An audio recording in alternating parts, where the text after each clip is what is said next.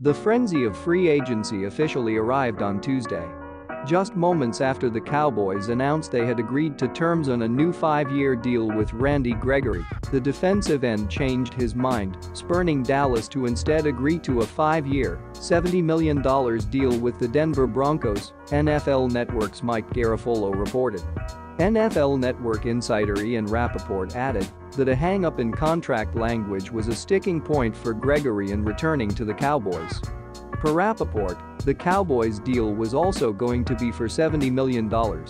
Gregory's shift is reminiscent of linebacker Anthony Barr, who was headed to the Jets until they agreed with C.J. Mosley in 2019.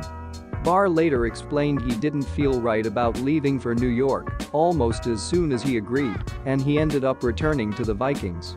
Gregory's move means the edge rusher is leaving the team that remained patient with and supportive of him as he repeatedly violated the league's policy and program on substances of abuse in the early portion of his career. Gregory has missed more than 50 games due to suspension and has yet to play a full season, but he showed signs of dominance off the edge in the past 2 seasons, recording 9.5 sacks in that span.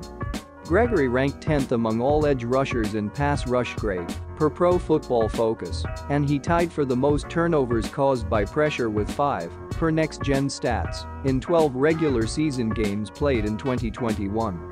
He'll bring those talents to the Mile High City, where the Broncos are aggressively reshaping their roster into that of a contender in the now loaded AFC West.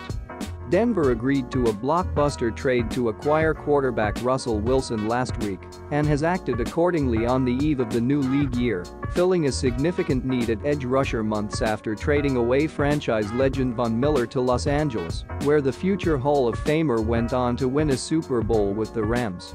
NFL Network's James Palmer reported that the Broncos turned their attention to Gregory when it became apparent that Miller would be too expensive to sign.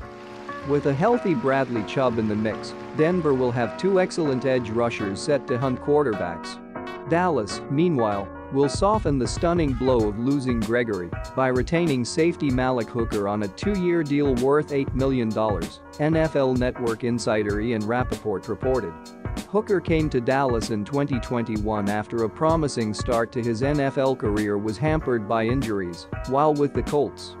Hooker appeared in 15 games, recording 44 tackles, 2 passes defensed, and 1 interception in his first season with Dallas, which was facing a question at the position entering the new league year. Keeping Hooker will prevent the Cowboys from losing their top 2 strong safeties, as Jaron Kearse is headed to free agency and has yet to sign a new deal with Dallas.